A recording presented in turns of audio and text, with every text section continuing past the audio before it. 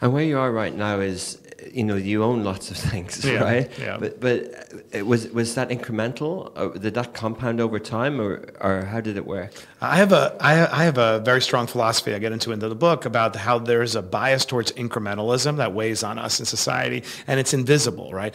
I have this all the time when I'm mentoring students at Harvard Business School, and they'll tell me all the reasons why they can't start their own fund yet, why they have to go to McKinsey first, right? And I say, who made the rules that you have to take a job you don't want in order to do what you do want to do?